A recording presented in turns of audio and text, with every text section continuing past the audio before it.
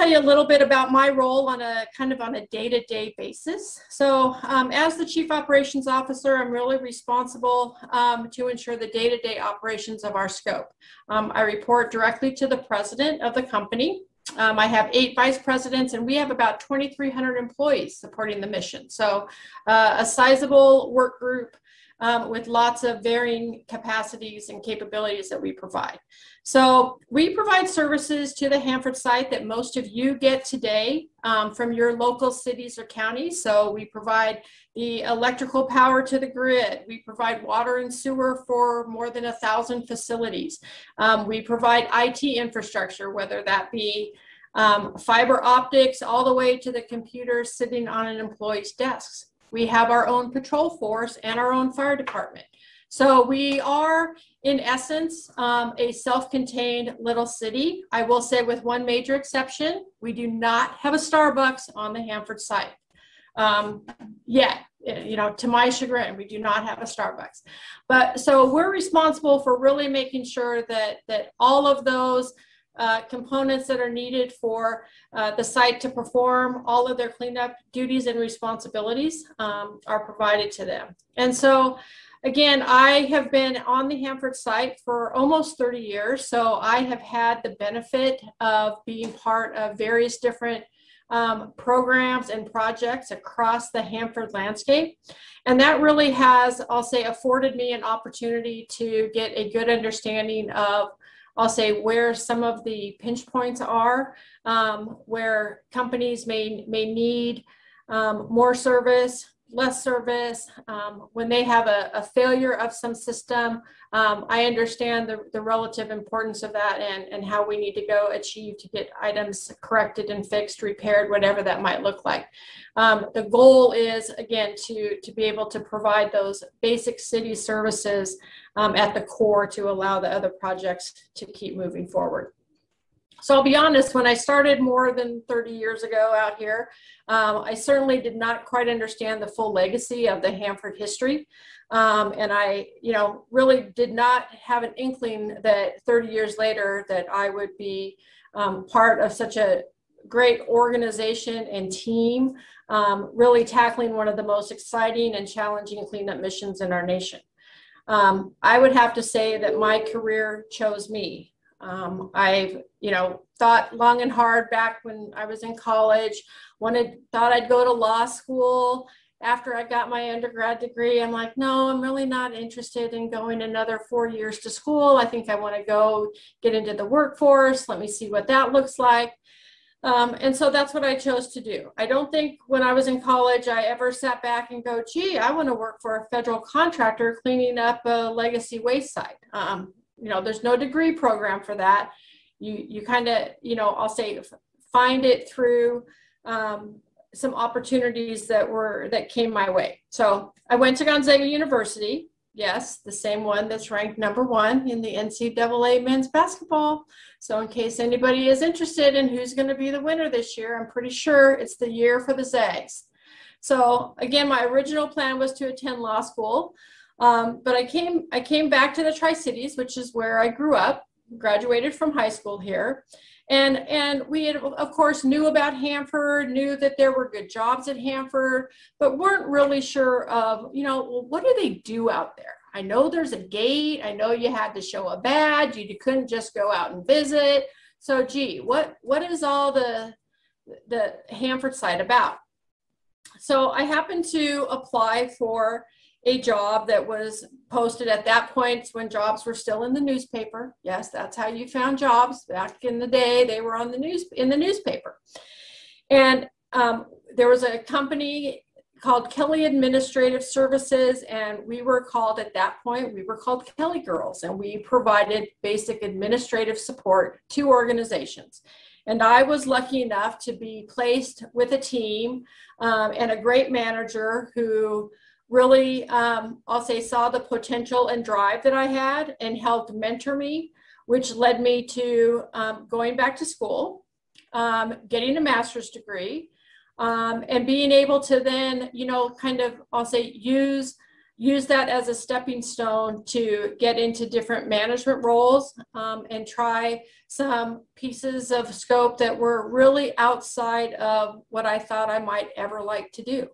And so I'll say, you know, you don't know until you try. It is true. Sometimes assignments would be a little bit scary, and you need to be willing and able to go jump in and know that, you know, you come out the other side learning and understanding a significant amount of information that perhaps you really didn't know that you would find valuable. And it may not seem valuable at that time, but certainly as you mature through your career, you will look back and lean on all of those experiences that you have, whether it be last year, 5 years from now, 10 years back. You will simply go draw on all of those things that you felt kind of helped advance you to what took place in your job or your career planning. And I will say, when you find the right fit and you feel that you're making a difference, that becomes the motivator, not only for yourself, but I'll say for your work team. And again, the job out here is highly technical in nature. It can be at times, depending on the role or the function, extremely high risk. Of course, safety is paramount to everything that we do here. And so really being part of a work group and work team that takes that seriously every single day, it really makes a difference in how you motivate and drive people. But when that fit is right, it really does help you support your work team. Specifically here at HMIS, our work team is our family. Like many of you, I'm sure, we tend to spend a significant amount of our day, maybe not during COVID, but certainly pre-COVID and maybe someday in the future, a significant amount of our day is spent with our coworkers. And so being able to align your core values with them and treat them as if they are your family member, and caring about their safety, their well-being, their growth in their jobs, it just helps promote the job excellence that we all are really wanting in our careers and in our lives. So it's very important. So what does my day look like on a daily kind of a normal basis? Well, first I'll say there's really not much normal in any one given day when you're managing the size of the site that we manage here. So, you know, I am a morning person, I will say. So I'm up around 4:30 and typically in the office by 5:30 a.m. We start our day at 5:45 daily with a supervisor call of about 120 to 130 supervisors daily. And why do we do that? We get a lot of questions. Why do you do that, Amy? I said, well, and here's why.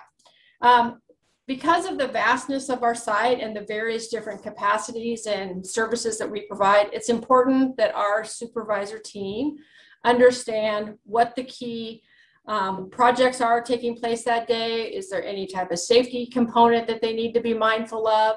And it really is just that quick check-in. Typically, the meetings last 15 minutes or less. And it really is just to inform folks that says, hey, we got your back. Here's what you need to be mindful of today. Here's a couple of things that might be different. And really it kind of brings people together. Communication, communication, communication. It really does help give people the awareness and the foundation that they need to go provide and perform work in a safe manner. And know that, you know, that nobody should be caught off guard if there's, you know, oh, gee, we're doing this job evolution next to me and I had no idea what it was. So we really do want to make sure that we're communicating on a regular basis. Again, because we are dealing with a very important role and maintaining all of those services to our customers. So again, so that's the morning of most of my day. As with most companies, and I'm sure all of you, I have no shortage of meetings in my day. They range from meeting with our customers, which we have many besides our Department of Energy customer. Again, we support the other Hanford contractors, so keeping them apprised of potential outages, understanding and working with them on issues that they may have, as well as, you know, it may even be outside dealing with the local city and counties on projects that we're coordinating with them. So no shortage of meetings, and a lot of it is even meeting with employees. We anticipate and drive to have a lot of employee involvement in our planning for projects and work evolutions. And that really supports our approach to sound decision making. Again, with the broad scope that I mentioned earlier, you know, I, at the end of the day, remain very nimble to be able to respond to whatever might happen on any given day, whether that be a water main break, a site wildland fire that might be spreading somewhere, a snowstorm that we now have to go clear roads and prepare people to come on site and off site safely. And again, while I do not directly perform any of those jobs I just listed, it's important as the leader of the organization to be aware of those critical jobs and to be able to support our teams that are performing those on a day-to-day basis 24/7. So our site doesn't close down at 5 o'clock and we put a padlock on and walk away. We have folks here that are here 24/7, 365 days a year to go perform the duties that are necessary here. So it's important for us to, you know, and me specifically, to understand what are some of those things that are important or occurring on any given day. And we're dealing with an infrastructure that is really, you know, it's 75 years old. So not everything is new. So some of our infrastructure, our water systems, et cetera, are extremely old, and we spend a lot of time keeping them maintained and doing maintenance on them. But, you know, failures are bound to occur. So again, working through the logistics of aged infrastructure and you know, ensuring our customers have what they need is certainly something we continue to manage and deal with. On the flip side of that, I will say that the fun and exciting part of my job, and really I'll say Hanford as a whole, is we are seeing a shift of, you know, modernization of some of our facilities and some of our infrastructure, utilizing some technology. So the technology piece is certainly something that we are looking at and continuing to invest in. It is kind of the way of the future. And again, there'll be some exciting job opportunities moving forward for support to that technology. So pretty exciting as we kind of move along in the technology arena. So, you know, being a long-term Hanford employee, I'll say that the pathway to my current role really allowed me to see various jobs out at the Hanford site. And so it gives me the understanding of a day-to-day working in the life of the boots on the ground individuals in many regards. And part of my approach from the very beginning of my career has to never say no to a challenge. I've had some jobs that I've stepped into knowing very little about the scope and scared to death that I was going to fail, because I'm like, what do I know about operating X, Y, or Z? But those jobs are probably the jobs where I learned the most, and not just about the technical components, but the type of leader that I wanted to be, and what that meant to me as part of my fundamental core value. So all of those jobs, in my opinion, have shaped the way that I choose to lead. And I consider myself a boots on the ground leader who values input from really all levels of the organization. Well, I get to come to work and I have a nice office, and I don't have to be necessarily out in the weather or in the elements or driving a truck all day or sitting in a patrol car. I have a significant amount of respect for all of those folks that are the boots on the ground people that make it happen every single day. We at HMIS, we don't produce a widget. We don't have an assembly line. Our assets are our people. And so the ability to be able to communicate with them and not just talk to them is extremely important in what we do and how we collaborate and build our team.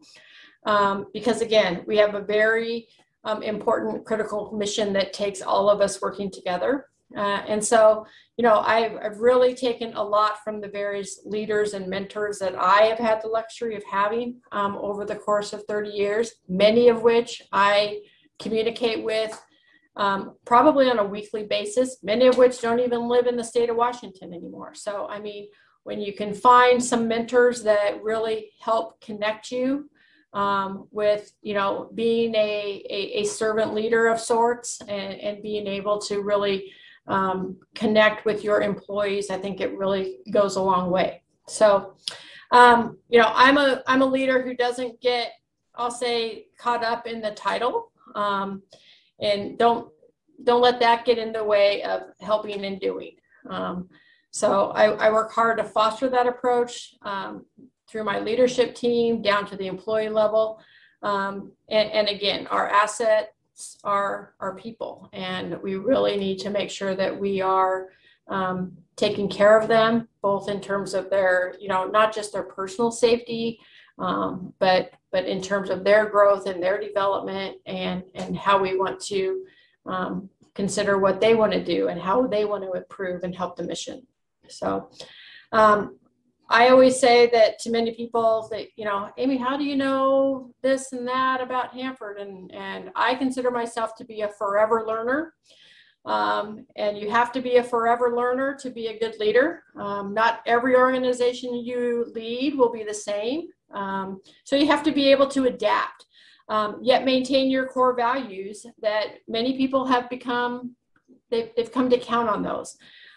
So again, I think it's important that there's no shortage of information, whether it be on Hanford or any other job, career area that you're interested in.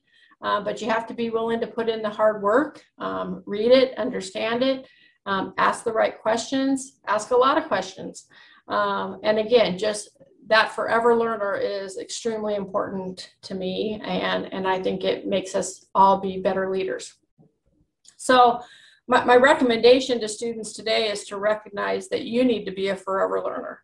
And be willing to accept challenges and recognize that sometimes those challenges will pay off and sometimes they may not. In the end, you will certainly gain some valuable insight, some skills, and you may not recognize it at the time, but you will cherish them over time. Hard work becomes easy if you love it. I tell people regularly, I think I have the best job at Hanford. Just for all of the differences and the different things that I get to do and see every single day, I am convinced I have the best job at Hanford. I will say that I get asked this a lot. Managing the Hanford site through COVID has probably been one of the most challenging experiences of my career. I'd also say that managing through COVID has also now been probably the most rewarding experience that I've had. We saw teamwork thrive, and we saw individuals really step up to the plate.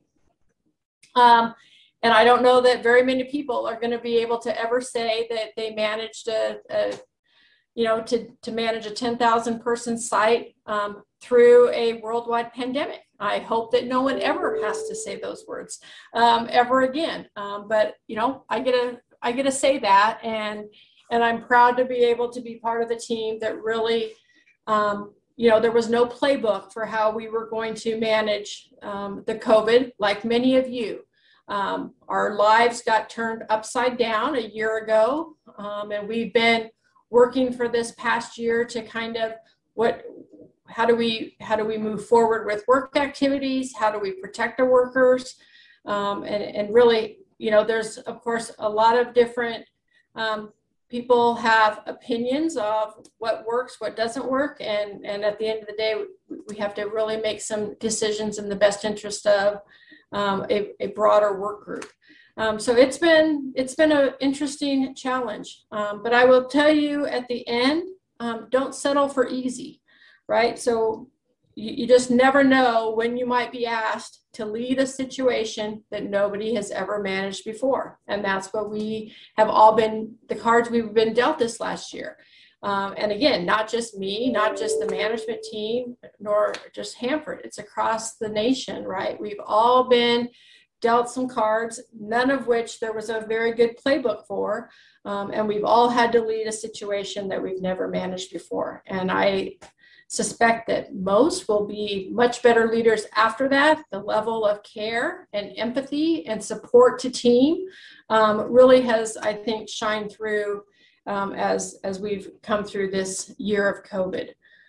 Again, knock on wood, we don't ever have to go through something like it again. Who would have thought? Yes. Thank you so much, Amy, for that. We have a couple of questions. Great. In a predominantly male-dominated workspace, how has the role of women in leadership evolved at your workplace?